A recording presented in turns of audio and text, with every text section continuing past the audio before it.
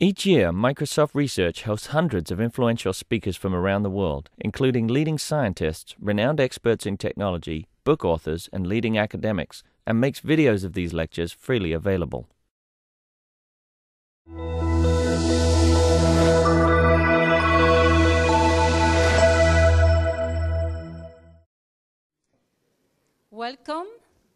Welcome everyone to Paris and to the Machine Learning Summit. It is very exciting to be here with such an international crowd of people covering a wide range of interests in machine learning. And I'm actually personally looking forward to spending these next 2 days with you, all of you, la crème de la crème of thought leaders in research, in academia, in industry, and also the thought leaders in machine learning. And finally, I feel very fortunate that we are able to do this event here in Paris. I'm French, but also in this beautiful Microsoft Le Campus. And I would like to introduce the person who enabled us to be here, Alain Crozier, who is the president of Microsoft France. Alain Crozier has been at Microsoft for almost 20 years now in different roles, business roles, financial roles, and it is in his role of president of Microsoft France that he is hosting us. Please, let's welcome Alain Crozier.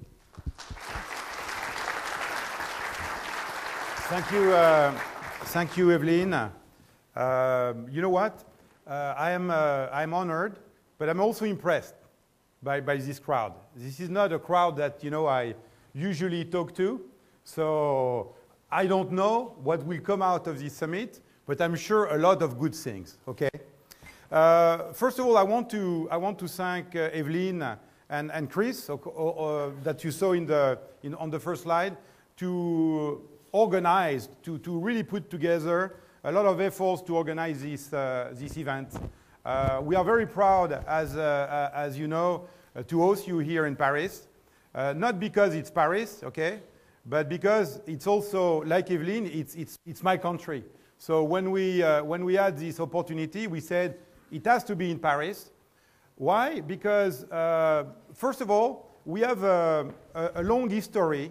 The Microsoft France organization has a long history to work very, very closely with the research and R&D organization. The partnership we have in France with organizations like the INRIA, where apparently Michel is here representing, is very important for us. And why did we work with that, and why do we think it's important? At the end of the day, what will differentiate us one day, it's not by what we are doing today. It's by what we are going to do tomorrow. And when we see things like machine learning, I can tell you, this is what's going to bring us to the next level. This is what's going to bring us on top of something. We don't really know why. You know what? I was in Toulouse 10 days ago in a big data conference. And I was sitting in a round table with a startup, somebody from the CNIL, which is for France, the organization that really control, privacy and things like that. But I also somebody from the UK government, Mr. Bracken, who really is a digital guy for the Cameron government. And we talked about that, and of course, we said, oh, we have all those data, those tons of information.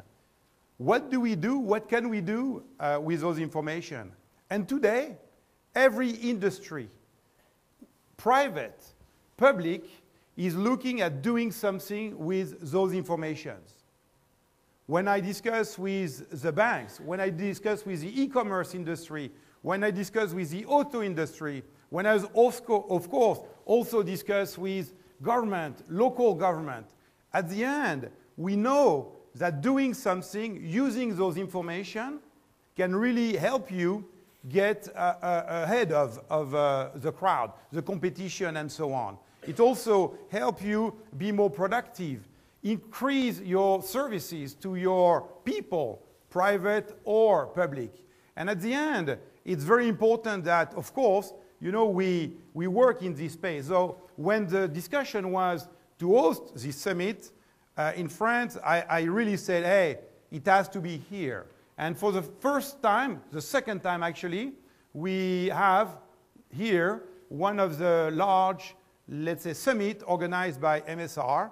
The first one was in 2011. This one is in 2013. I'm begging Rick, who is here, Rick, that, you know, in 2015, if you come, it's going to have to be in Paris again, okay? So I'm going to maybe welcome Rick to come and talk to us, or maybe Evelyn is going to do the introduction. But I'm very, very proud, very honored. This is a great facility. And you said, well, yeah, it's a facility with an auditorium. Let me tell you 2 words about this one. We receive 100,000 people in this building a year. 100,000 people a year. Are they customers? Not only. People from universities, local and state governments, private sectors, all kinds of private sectors. People who are customers, we want to see what we are doing. We have a bunch of facilities, assets in this building. One is, of course, an innovation center, which is where we take the best and breed of our product and solution, put together, assemble those solutions, and propose great, great, great solutions for our customers. We have a lab here. We have an MTC, which also is where we test the latest technology that, of course, the company and our partners are putting together. So this is a very, very highly technological space. And of course, you know, when it's highly technological, I think it's a great place for research and R&D people. So welcome again to France. And Evelyn, I give you the crown. Thank you so much. Thank you, Alain.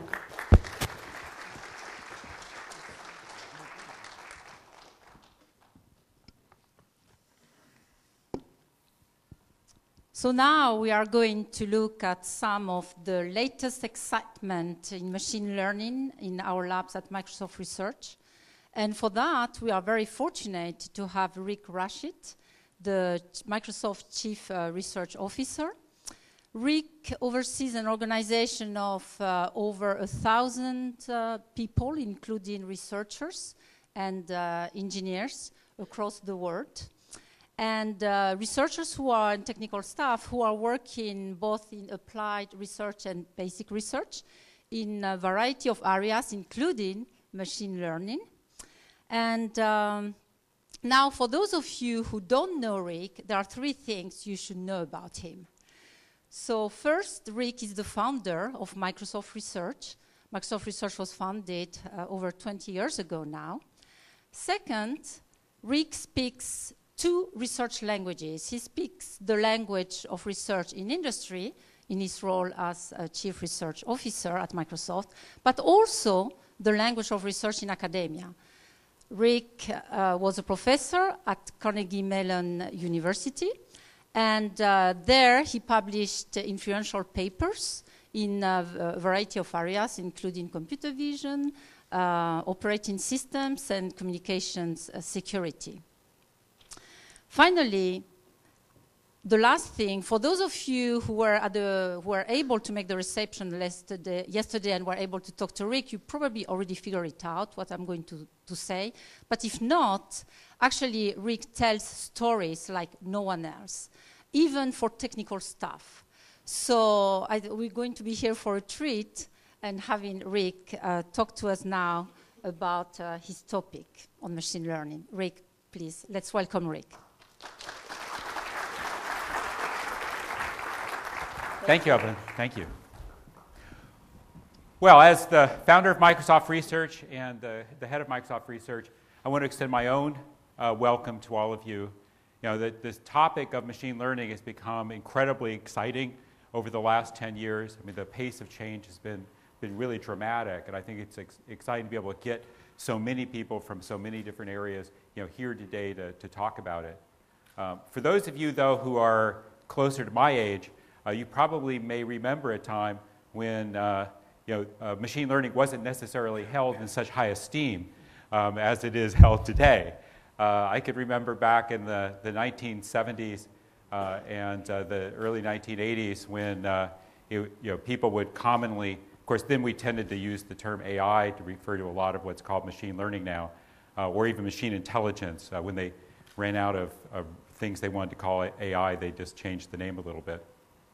But back then, there was a tendency to think about AI as being an area that was probably best defined as a space where people were working on problems that they had no idea how to solve and no good ways of doing it. And the techniques and the ideas that were applied then in terms of really being able to build expert systems or try to build systems that could solve problems or learn were really built more on notions of taking information from a single human or multiple humans, encoding it into some set of rules, and then trying to apply that, or by using relatively simple techniques of pattern recognition. Unfortunately, those techniques didn't work remarkably well. They generated fairly suggestive results, but they never really quite panned out. And probably the nadir of that era was the fifth generation project in Japan, which is a 10-year project which included a huge effort in artificial intelligence. And unfortunately, the failure of that fifth generation project really put a damper on a lot of people's ideas about what you could actually do in the field. And you went through a period when it was both difficult to find funding for some of the research projects, but also I think people were generally discouraged. And I remember even within Microsoft in the 1990s, I think there was a largely held belief that machine learning was interesting as a topic, but not particularly practical and wasn't likely to produce interesting results. Well, times have definitely changed. Today, you ask a little bit about what's really changed here. Today, a lot of different forces have been coming together to really transform what we think of as machine learning and really change what machine learning can do for us. Obviously, one of the key things that has changed is data. I mean, the reason that people built rule-based expert systems back in the 70s and 80s was often because they just didn't have enough useful information to get good results. I mean, there were statistically based machine learning technologies even going back to the 1960s, but the computers of that era could process a very small amount of information. And we didn't have a lot of good data for a lot of the things that we wanted to do. And so instead, we relied on techniques that didn't require huge amounts of computation and didn't require a large amount of data. Well, that's changed.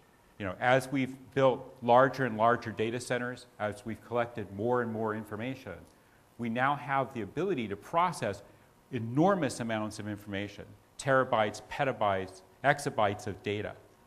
And we have the ability to gang together hundreds of thousands of processors in data centers that are linked globally together. So that's really changed what we can think of doing in machine learning, and it's given us ability to do things or tackle problems that we would never have looked at before. We've also come up with new ways of thinking about machine learning, new techniques. And people will be speaking about many of those during the day, today and tomorrow. But that, again, it's not just the data that's driven the expansion of the machine learning area, but it's also a better understanding of what we're doing, a better understanding of the algorithms and the mathematics behind it. And that's really changed the field as well. Something else that's happening right now is this sort of new world of devices. We're now, I suspect almost everybody here is carrying a cell phone. We have laptops, we have tablets, we have all sorts of devices now that are spread out in the world, GPS systems and in cars and planes. Those systems are turning the entire world into a vast data collection laboratory for computer scientists. We're collecting enormous amounts of information from all those devices. And again, that is changing how we think about solving problems. So where not that many years ago, it was difficult to say find a large amount of speech data to do speech understanding systems. Now we're collecting huge amounts of speech information. Everybody that's using their phone and using voice to do search or to activate various functions in the phone, using an Xbox, which is now being used heavily through its speech interface. All of those devices are collecting a huge amount of data.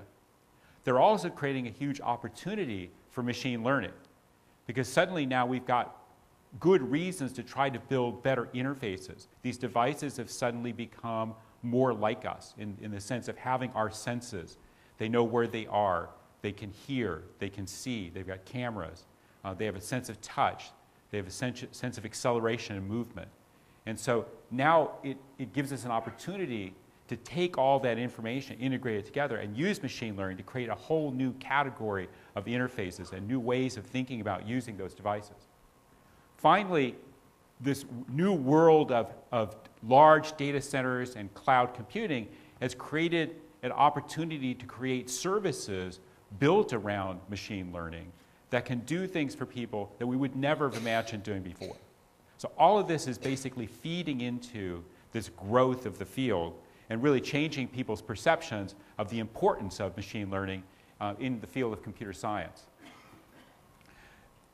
You know, it's funny to think back, you know, on in the 1980s, and you know the feeling that people had that this artificial intelligence, machine learning was sort of cratering, and to realize now the amount of economic value and the effect on people's lives that these techniques are creating. I mean, the search business alone is over $50 billion a year in revenue for a number of different companies. You look at things like the Xbox Live service that heavily depends on machine learning techniques in order to do player matching, something called TrueSkill that came out of our research lab in Cambridge. You look at Xbox Connect that's changed people's perspectives on what computers can do, how they can see. You suddenly now, there's a device in anyone's home that can see them moving, that know what they're doing with their arms and their legs, and that allows them to interact directly with the computer system and with other players. Again, that's both changing people's perceptions of what computing does, but at the same time, it creates a huge economic value. So Xbox Connect has helped Xbox continue to be the #1 selling console in the United States. That's huge economic value to Microsoft. But just the Connect business itself is a multi-billion-dollar business for us. Again, amazing change in what you think of systems being able to do. But you can also begin to see the idea of machine learning, you know, solving critical problems in people's lives. So there's some work that's been going on with our research lab in Cambridge and with Edinburgh Hospital, looking at using machine learning techniques to recognize aggressive brain tumors in three-dimensional MRI scans. There's actually going to be a demo out in the demo booth area. You'll be able to see about that. Project Moondog is work that's being done by David Heckerman and his group in Microsoft Research, working with the Wellcome Trust and looking at all of their data, their genetic information, and looking at 7 different diseases using a new machine learning technique called fast LMM for factor spectrally transformed linear mixed models that allows them to process 60 billion SNP pairs in a genome-wide association study, and to be able to find both existing relationships that people knew about between diseases and genetic information in that database, but also they've discovered things that were not known about the relationship between certain genetic markers and, for example, coronary artery disease. Again, really exciting new work, a new way of doing a particular kind of machine learning task that's linear, scales linearly in the amount of data, and that dramatically reduces the amount of time required to be able to process the information. It actually lets them look at much larger collections of people. And then, of course, you know, speech and language translation. You know, I can remember a time when language translation was pretty much a joke. I mean, you know, people would have fun with it. You know, you'd run your your text through the language translator, you'd run it back through, and you'd try to see what kind of funny thing it was going to say. Now, a huge number of people are routinely using machine translation to be able to read web pages in their own language, or be able to process information in their language that comes from another language. It's one of the fastest growing features, for example, in Microsoft Office, being able to automatically translate text and to be able to look at it. It's one of the fastest growing components of our Bing service, being able to translate pages from other languages into your own. So these things that used to be very poorly done, suddenly we've been able to do them much better than we've been able to do in the past. And that just changes our perspective on what's possible and what you can actually do. So I'm going to tell a little story associated with this. So late last year, I got to become personally the poster child for a certain kind of machine learning task. For a couple of years now, I've been pushing our teams in Microsoft Research to allow me to get up on stage in my annual, we do this huge conference in China, academic conference every year, and I wanted to be able to get up on stage and give at least a portion of my speech in English and have it automatically translated into Chinese. Now, 2 years ago, when we first experimented with doing this on stage, it really didn't work. I mean, it actually worked remarkably well. It just wasn't sufficiently reliable that you could put, you know, a Microsoft executive like myself on stage and expect the results to not be embarrassing, right? So we would get most of what I would say right, and then it would produce something that was really embarrassing, like a random reference to somebody else's product, for example, or an inappropriate comment of some kind. So we kind of nixed that particular year's demo. But right about that same time, about 2 years ago, Dong Yu in our research group in Redmond, working with Alex Acero, came up with a way of using what was sort of emerging as a new way of doing neural networks, was called deep neural networks, in order to process speech and to be able to do better speech recognition. So for those of you that have been in the speech business for a long time, you know that in the early days it was basically a pattern matching task, and the systems were extremely fragile. With the work of Kai-Fu Lee and Xiaowen Han, in the late 80s, with the Sphinx system, you began to use statistical techniques, in particular hidden Markov models, as a way of doing general purpose speech recognition. And really a huge improvement occurred during that period, and you saw dramatic improvements in our ability to do speech recognition.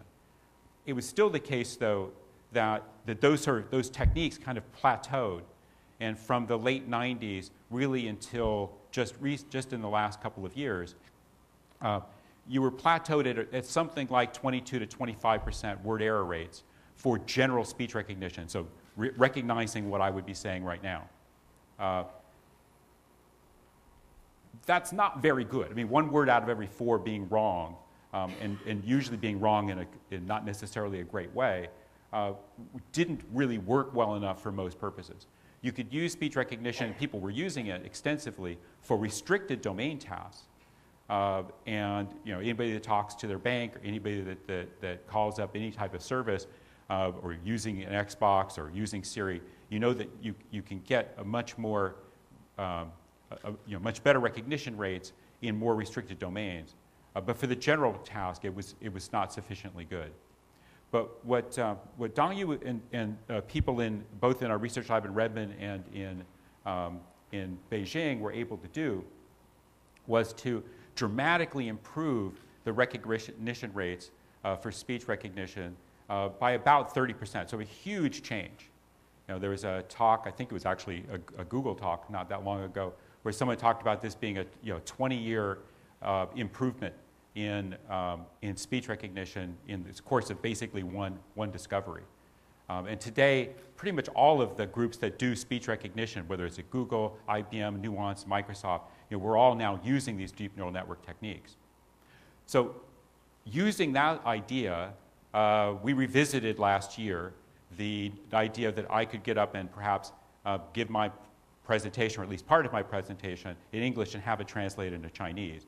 And with a bit of a twist, the team was also able to not only translate me into Chinese and have that come out in a Chinese voice, but have the Chinese voice actually be mine, meaning they took the spectral characteristics of my own vocal tract and were able to use that. So I'm going to play you a short video, and then I'll tell you a little bit more about the story that goes with that.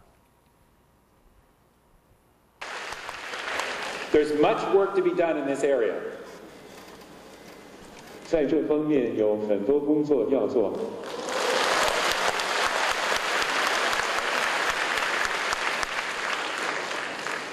But this technology is very promising. 用这个技术很有希望。And we hope in a few years that we'll be able to break down the language barriers between people. 数年后，我们希望能够打破人们之间的语言障碍。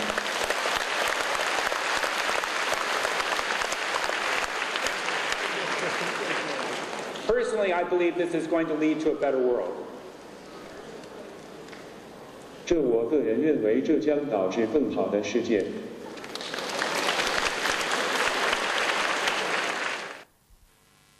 So that was a particularly fun presentation because the audience, of course, didn't know what was coming. And you know, it was sufficiently stunning. We had an audience of about 2,000 or 3,000 Chinese students and professors there. It was sufficiently stunning to them that I was told by some of my colleagues in the audience that they saw some of the students crying. This was such a big change in terms of what they thought computing would be able to do for them. Now, it turns out I'm evidently a really good speaker for speech recognition technology because for the 45-minute speech that I gave, the word error rate was about 7% for that particular day. And to put that in perspective, you would expect a good human to do real-time transcription with an error rate of about 2 to 4%, depending on the individual and their skill. So it really worked remarkably well.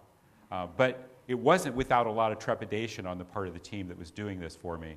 Because the idea of sending up your boss's boss's boss and putting them on stage and trying out something that had never really been done before and expecting it to actually work was a little daunting even for them, even though they'd built the system. And I can remember Frank Side, who was the one who's actually manning the machine while I was doing my speech. The night before, when we did a rehearsal, his first comment to me was, "Well, if this doesn't work, do I get fired?" And I said, "No. This is China. Your boss gets fired. Okay. If it was the United States, you'd get fired. Okay. It's just all different cultural norms."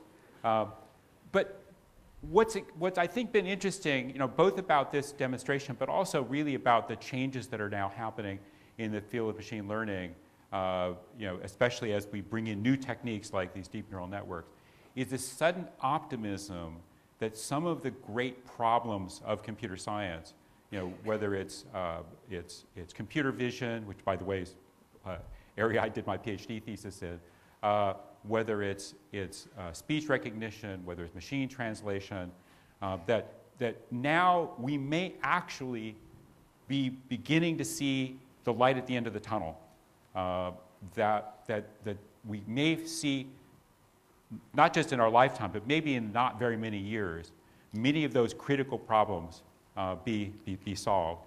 And the last thing I'm going to mention, this is just really for your benefit as many of you are machine learning experts, is this isn't just about machine learning. Ultimately, if we're going to make a great deal of progress in this field, it's because of cross-disciplinary work.